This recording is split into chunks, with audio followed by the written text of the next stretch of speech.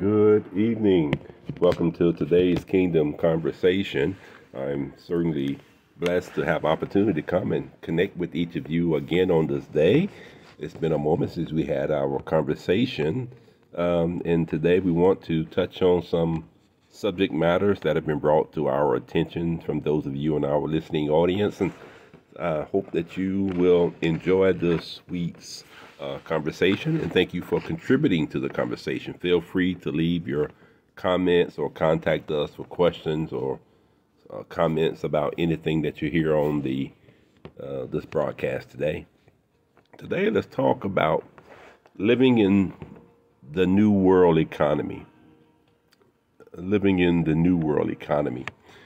And by that, I mean the economic systems are changing at a rapid pace in our society today, especially with the use of the internet, information technology, artificial intelligence, and robotics, and all the different ways that technology is surpassing, in some cases, even human understanding and knowledge. And so how are we preparing ourselves for what I call the new economy? And of course, I always have promoted the fact that we need to have financial leveraging, so to speak, by pooling resources together. It's a hard sell to many people who are raised and indoctrinated with an independent mindset. And by the time most people realize that, hey, I wish I was a part of a group, a network, or a village of people, like-minded people who are freely willing to share resources and build things together. So maybe this will be a wake-up call for someone who's listening today. Maybe it'll just be a confirmation for some who've already been sensing the need to do this, and the need has been there for quite a while, but it's never too late to get started.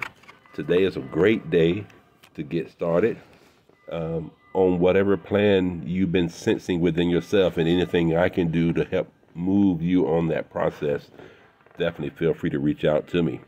So one of the things I've been promoting over the last 4 or 5 years very strongly is land ownership, owning land, making sure that you have a space that can be yours, that you can relatively control to do what it is you feel you need to do for yourself and or your family or those in your circle.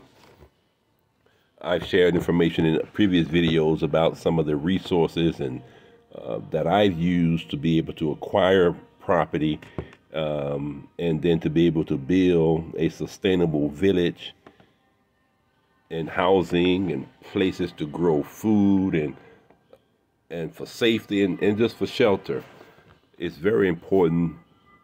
It's always been important, but it's going to be even much more important in the upcoming days, weeks, months, and years. So if you've been hesitating, if you've been delaying or procrastinating about taking the step to do these things, go ahead and make up your mind to do it. It is not as difficult as some of you may think it is. It'd be great if you had resources set aside to be able to just go ahead and get started on this process. And I'll be more than happy to give you the information that I have that can help you to do so. So even outside of that, I was looking at a video of a older couple, maybe 60 somethings, and they moved to Africa, one of the countries in Africa, I believe the Gambia, and they purchased a lot of land, and they were building a compound there and started some agricultural businesses, and they were talking about the fact that their children who were raised in America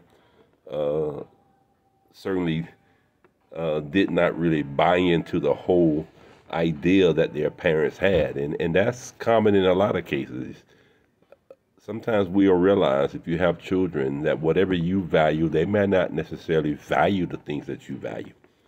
Though you try to share the vision with them, hopefully they'll be able to understand that at least somewhere you have something instead of having to spend all of your life working for something.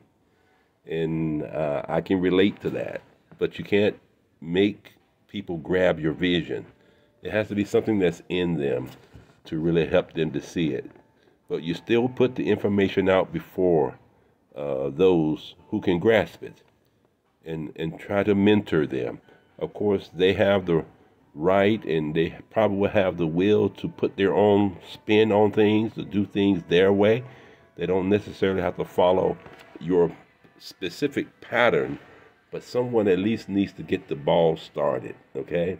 And then pass the baton on to the next generation, and hopefully they can improve upon the vision, the original vision. I think about the children of Israel in the Bible when Moses was commanded by God to go to the Pharaoh, the command that he let his people go. And we know the story of them wandering in the wilderness, and the wandering ended up being 40 years. And then by the time that wandering was about to end, God called Moses to the mountain, told him to look everywhere he sees is the land that he had promised him 40 years ago that he would give to the children of Israel. And at that time, Moses did not enter into the promised land, but God had him prepare a Joshua who would take the people into the promise that God had made to Moses 40 years ago. Some of the land that they had wandered around was going to be the actual land they owned. And some generations don't get it, but somebody has to.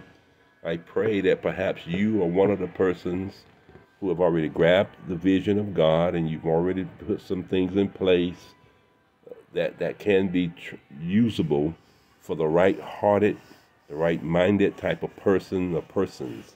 I know myself, I purposefully seek God for those with a Joshua spirit from wherever they are around the world.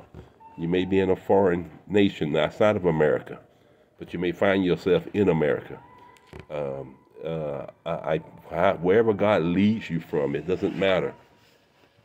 God has a kingdom that's larger than anything that we can understand with our concept of kingdoms.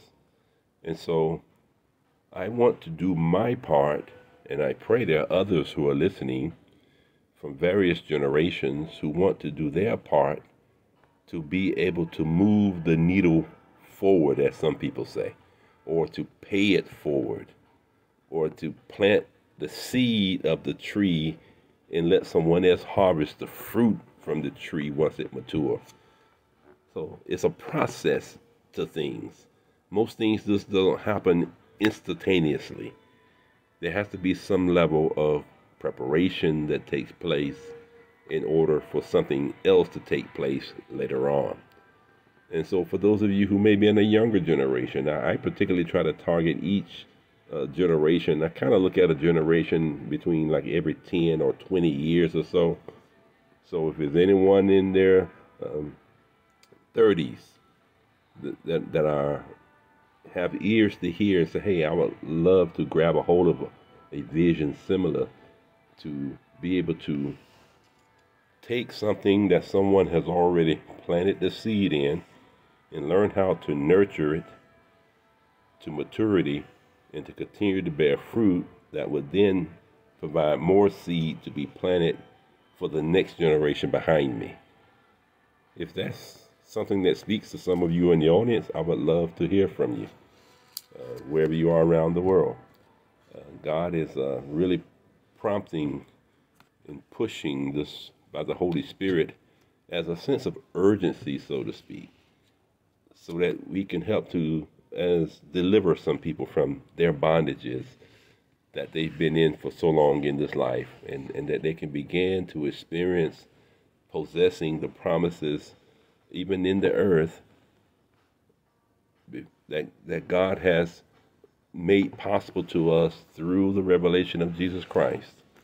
And so everybody will not grab a hold of this. Everybody's not intended to. But for those who are, I say to you, step forward. Make yourself known, and let's learn how we can work together and connect. We recently finished up some new improvements to our property, one of our properties in Georgia, and we're looking in Florida and South Carolina Mississippi, Alabama, Louisiana, and Tennessee. So it may be someone in the listening audience or others who already have property or land, or other types of properties that can be utilized to help plant new seeds in new places for the future harvest of the generations who will be better prepared, or at least get equipped for whatever the future may bring. So today we're talking about the new economy, to make preparation for whatever the future may bring. It's better to be prepared, saints of God, than not prepared. And so even in other nations, God can do the same type of movement as long as we're working with people with integrity and good character. The Holy Spirit can work through us to do massive works in this earth, massive works that will not only transform our current generation lives, but it will be the foundation for transformation for many generations to come, as the Lord will. So may the seed of conversation today be something that will spur interest in you. Maybe it be something that the Holy Spirit of God, or you may have been thinking about previously, but you just say, hey, I wish I knew some people who had similar type of thinking or similar type of thoughts. Well, today's your day. Certainly, I pray for God to send those with like-mindedness, for the connections to take place, that the work can continue to grow and expand. So if anybody in the listening audience, if you're here in America, that's great. If you're from other nations, you may end up coming through America. If you're in other countries, then you feel like this may be something that you can grab a hold of to implement in your local community, wherever you are around the world, reach out to me, and let's see how the Lord leads us. But for those of you who may have access to America, one of our main properties right now is in southeastern Georgia. Feel free to reach out to me, or have people that may already be in America. We have accommodations to accommodate you to come out, and we can talk and connect and fellowship, spend time together, sharing each other's insight with each other, imparting vision into each other, mentoring the next generation, or even equipping the current generation, because no one of us can do the work that God has for us to do. The work is larger than any one individual, any one organization. So God has prepped those. I believe that He's already prepped the hearts of those that He is going to call forward to step into the next phase of being the point of the spear, so to speak, to being the foundation for something that can be built upon later. I think about another example that I give you is in the Old Testament, when David had desired to build a temple for God, but God wouldn't allow him to do it. But what David did was prepare supplies for the future for whoever would get a chance to build the temple, and it ended up being Solomon. So David had already made provisions and preparations and gathered supplies and things that would be needed for the building. And then Solomon completed the temple. So likewise today, God is still in the business of using one person to connect the next persons to the vision that God has for future generations. And this is what I want to see happen for those of you in the listening audience today, as we talk about being a part of this new economy, or this new system, this new world system, that we as children of God and followers of Christ, that we will be part of the solution and not a part of the problem. So let's pray and ask God to lead and guide us in the direction that He wants us to go. Father, we thank you and praise you for this opportunity that you've given us to plant a seed of information into the hearing of the listeners today. May you use the seeds that have been planted. May you water them. May you manifest fruit into the lives of those that you have called to respond to your voice. Even now, may your spirit fall afresh, igniting a fire, igniting a passion in each one who's listening to the sound of my voice, even now. In Jesus' matchless name, may it be so as we are prepared to lead in this new world economy. Be with us, Lord Jesus. Amen. You've been listening to Kingdom Conversations with Bishop Lyndon Hutcherson of Amazing Grace Ministries.